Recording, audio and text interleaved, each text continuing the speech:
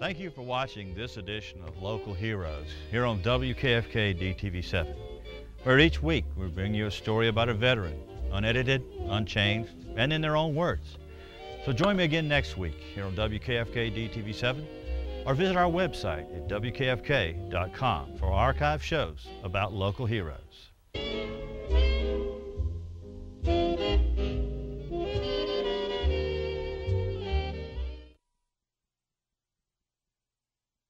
Welcome to Local Heroes here on WKFK DTV7, where we interview veterans of the military and we bring you their stories, unedited and unchanged. So don't go away. We'll be right back with a very interesting story from one of our local veterans. Hello and welcome to another edition of Local Heroes here on WKFK TV7, coming to you today from the GI Museum in Goshen. We're continuing our conversation with Mr. Granville Crane. He is a survivor of the sinking of the USS Indianapolis. He's from Gulfport, Mississippi, and he was a Master-at-Arms, second class on the USS Indianapolis when the ship went down. But Mr. Crane, in our last show, you revealed something that's absolutely fascinating to me. When the crates were loaded onto the USS Indianapolis, these men that were kind of foreign to you guys who were on the ship, and I don't mean foreign men, they were strange, but they were dressed in military uniforms. Right. And you knew that they weren't Navy guys. Civilians.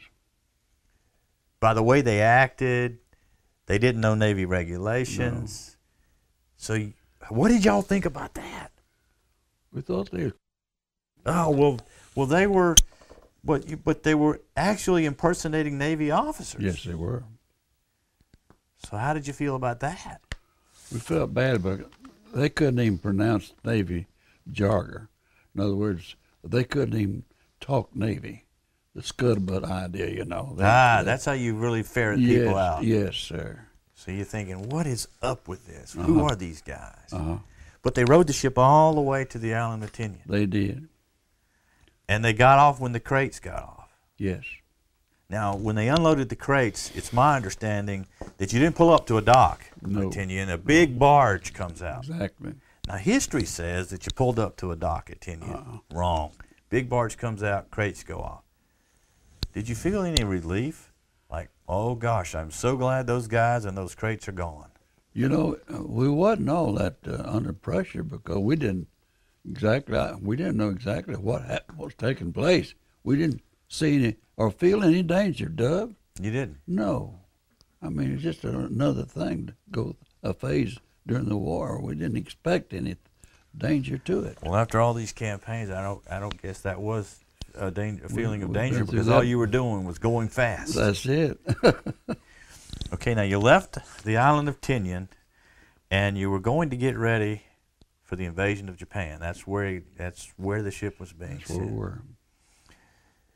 So you leave the island of Tinian, and something happens about 12 o'clock at night. It's halfway from Tinian to the Philippines. Halfway, we were sunk.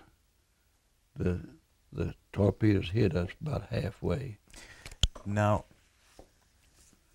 divine providence probably set in here because you went to the captain. That's right. Captain McVeigh, who was a fine man. He was. And you asked him, right, Captain, can I sleep up on the deck?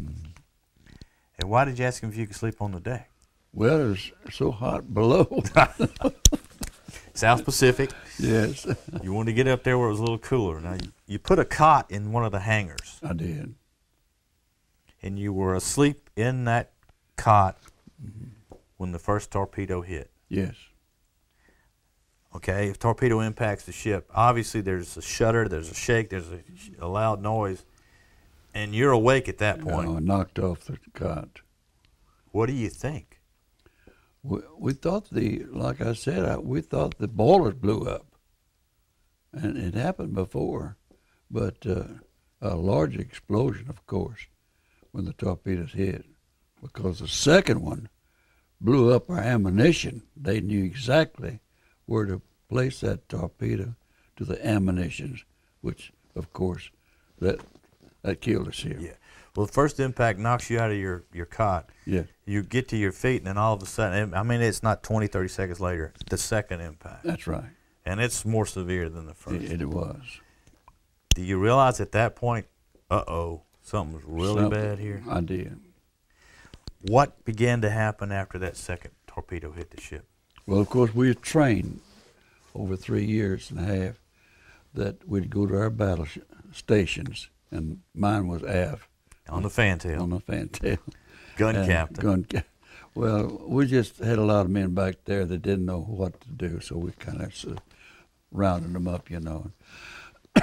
But we was waiting for orders to abandon ship because we knew it was going to go down, because when it bellied up and like that, you know, we knew it was going down. Only 12 minutes. 12 minutes.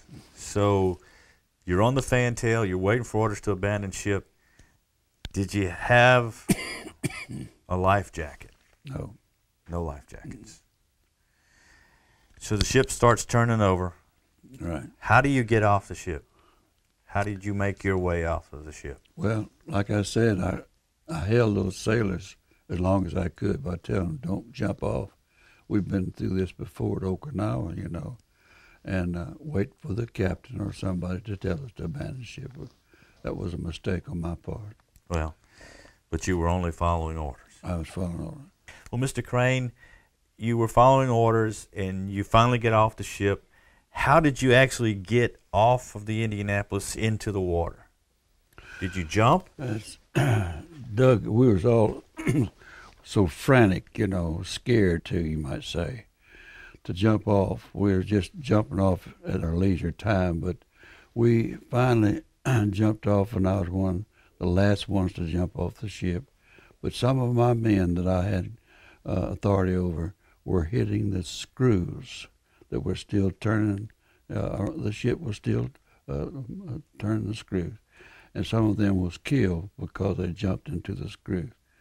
And then I was taught in boot camp to swim as far away from the ship as I could, and I remember that, and that's what I did with the oil slick around me, and couldn't hardly breathe. But anyway, when I come up for air, I saw my home, the Indianapolis.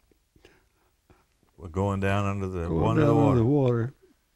Yeah, that's your home for 3.5 years. Yes, sir. The most beautiful ship in the United States Navy. I can understand how that would be, but the water was full of oil. It was. And when you jumped into the water, it wasn't like jumping in a swimming pool. You went way down, and then you had to come back up. Had to go. Now, because it's nighttime, you're disoriented. You really don't know where the surface is. No.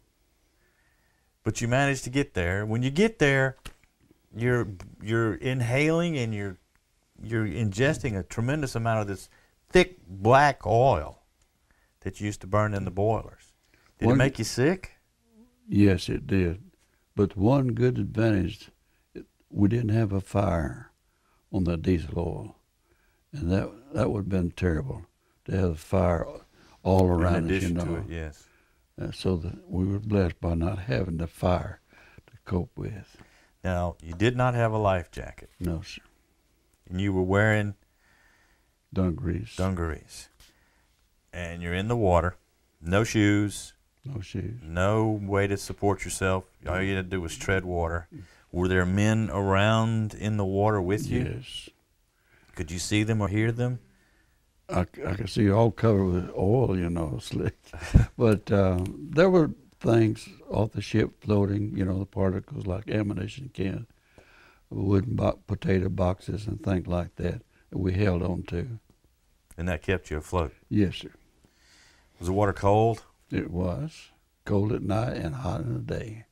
Well, the night goes away, and you're ready for the sun to come up to get warm. That's right. But the sun is up a long time, and you get absolutely burning hot. Exactly.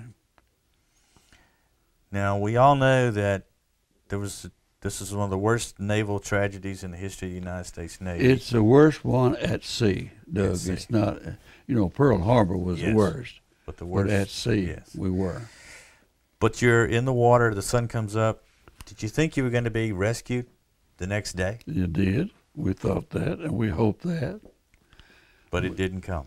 At days, the daylight brought our enemy to us, and that was the sharks. We could see them floating and swimming toward us. So this was right at sunrise? Sunrise, You yes, could sir. see them. Yes, sir. And the way we would keep them away from us is to yell, and our feet and our hands, make a noise all we could. And as long as we stayed together as a group, Greg, they would just bump us and go off, unless some dead sailor, Marine, would go out from the group. They'd take him down, of course, every time. But they were cowards to some extent, the sharks were, because of the fact that we stayed in a group. But let one single sailor go off, he'd always never come back. Now, your group, how many men were in your group? And was there a lot of people We together? had the biggest group, Doug. We had 300. Dr. Haynes' group, we had over 300 in that group. And Dr. Haynes was he was a great guy. He was swimming around trying to do what he could. Exactly. So sun's up, you're covered with fuel oil. Right. You're hot. You don't have anything to drink. No. You don't have any food. No. The sharks are circling you. No life rafts either. No life rafts. No K-Pop life jacket at this point. And then you're waiting for the sun to go down to cool off. But when the sun goes down, you get freezing cold again. Cold again. And the weather, the wind was picking up, the waves, and it was rough water, really rough. So when you weren't rescued at the end of that first day, did you have hope that you were going to be rescued? Yes, sir. I never gave up hope. That's why you're still here. Right. But my point is that you still had hope. You still had hope that the United States Navy was sending ships to your location to pick you up. We were. But some of those men were making bargains with God. God, if you only get me out of this, if I could only be rescued, I'll do anything you want me to do, making bargains with God. Now, I've been through that before at Okinawa in different times. I didn't make any bargains with God. I mean, the very fact that I faced death before, and I wanted to do it at God's time to die and not take my own life or suicide or anything like that. It was the God in me to believe that He will take care of me. I didn't make a bargain with Him. So it's night on the second night, and it's very cold. Yes. And are the sharks around you at night? All the time. They never left. They were there in the daytime and at night. Exactly. And men were disappearing. Men were disappearing. By this time, are people getting delirious? Yes. And obviously they're getting delirious because there's nothing to drink. They drink the wrong water. They drink the salt water, and that's deadly. It was. And some of them are at the point where they're delusional, and they're seeing things on the horizon. They're hallucinating, okay, and they're seeing things going on. So they're trying to swim away from the group. Yes. This is bad for them. They never appear again. No. Are you trying to keep your head about you until you don't swim away? Yes. You are. But they still do it anyway. I try to get them to stay too. I mean, I was trying to help them, but it was myself. Okay. Like Dr. Haynes, Like Dr. Haynes. Dr. Haynes was a real, I guess you'd call him a hero. He was. He was a hero. Yes, sir. We're going to have to take a short break here, Mr. Crane, and we'll be back with more local heroes right after this. Don't go away. You're not going to want to miss the end of this story.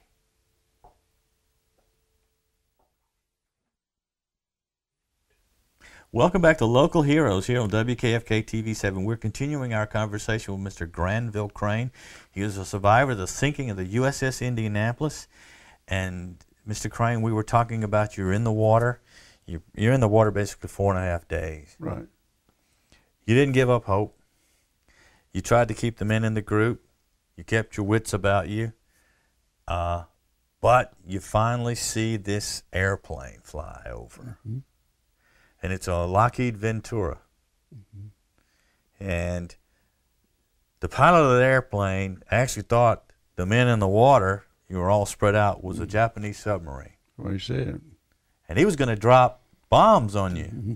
until he saw the submarine waving. How did you feel when you saw that airplane? Well, we thought it was the real thing, that we would be rescued.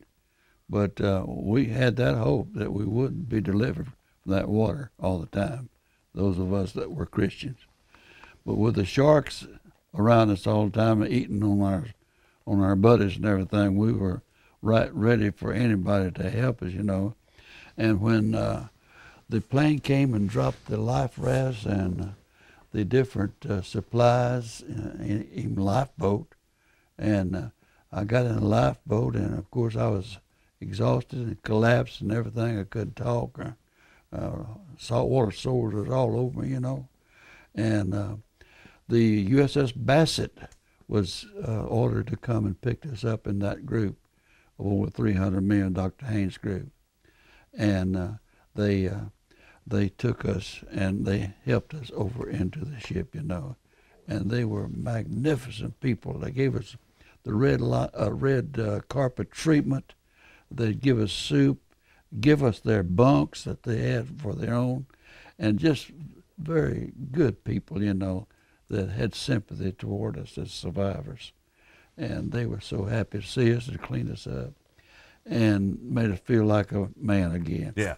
Now, the airplane didn't actually rescue you. No. The Bassett was one of the ships that came, Right. and they were actually lowering LCVPs into the water. Yes. Did they pick you up at night? Was it nighttime when they picked you up? Like I said now, Doug, I might have said it wrong a while ago. I was 4.5 days in the water. Yes, sir. Before I saw the plane. Yes, sir. But from another half a day, I was still in the water. Yes, sir. Because they took that long for the USS Bassett to come and pick me up. But was it at night when they finally got you out of the water? No, sir, it was the next morning. It was the next It morning. was the 6th day. So you see the plane come over. You think, I'm going to get rescued. Yes. But then it's nighttime again. Nighttime again. And you still didn't lose hope. No, sir. I had my faith in God. Well, the Almighty was on your side, and He sure helped you there. That's right. The next morning, the Bassett shows up, and these LCVPs are put over the side, and they come around within the group, and they're picking you up out of the water. Exactly. And you get on board the Bassett, and according to Mr. Bell, who I've spoken to, they were actually putting you in the showers and scrubbing that oil off. They did at first. Did they get all the oil off of you, though? No, sir. I had oil for a long time. And the taste of the oil, I understand, stayed with you for months. Puget. Now, Sickening. you obviously couldn't eat or drink a whole lot. No. Now, Mr. Bell tells this story. One of the first meals that he was offered in the mess hall on the ship, he sat down and they put it in front of him. It was fried fish. That didn't happen to you, did it? No, sir. No. The captain of the ship actually came and apologized to the men for serving them fried fish, but he said it was already on the menu and we didn't have time to cook something else. And Mr. Bell says he didn't eat the fish. Do you remember what some of the first things you got to eat were? Well, Doug, I couldn't eat solid food. It was that sick at my stomach, ulcerated stomach, kind of the oil, diesel oil. But I had soup and juices for a long, long time until they took me to Samar in the Philippines in the field hospital. And then I began to come to myself. I was still delirious, And I tried to walk, and I couldn't. I fell on my face, and one man said to the doctor, said, "Son, I'm sorry you lost your hand." And I said, "Doctor, I gave my hand." I can't help it. It's okay, Mr. Crane. And the Lord was with me, I tell you. I was saved before I went into the Navy. We had prayer meeting, Bible study the night before, 3 hours before the ship was sunk. And I believe that helped me to get through the strength of a congregation of men, you know. Yeah. And they all prayed before the torpedoes hit. So at sunrise, when the sharks came, we just hugged one another and kicked and hollered and scared the sharks away, you know. Camaraderie. Yes, sir. Staying together. Staying together. Band right. of brothers. Man. And it reminded me of the people in fellowship of true churches, you know, that they pulled together. Yes. And they wouldn't do anything to hurt one another. But some of them had, I'll have to admit, they had drinking so much salt water, it made them delirious, you know. Yes, sir. And they had knives and different weapons that they used, and they attacked some of our own shipmates. Of course, you read that in the book. Yes, sir. And that was a terrible thing to happen.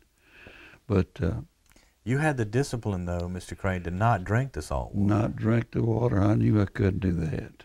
I had that much sense. I mean, Yeah. I'm not bragging, but I knew better. Well, yeah, of course. You was obviously trained not to do that, Yes. but you still were able to make yourself not do it. So that's a lot of discipline there. Now you got rescued by the Bassett. They took you to Samar, Philippines. in the Philippines, and you were in a hospital. Yes. And how long were you there in the Philippines in that A hospital? long time. Well, not too long, because they wanted all of the survivors to be flown to Guam. That's what our orders were. So we were flown to Guam and stayed for convalescing until we got a ship to go back to the States. So you were on Guam for quite a while. Quite a while, yes, sir. And you were recuperating. Right. You were getting better, and you were Amen. able to eat solid food, maybe, Amen. and you were able to walk around. That's and right. They were taking good care of you.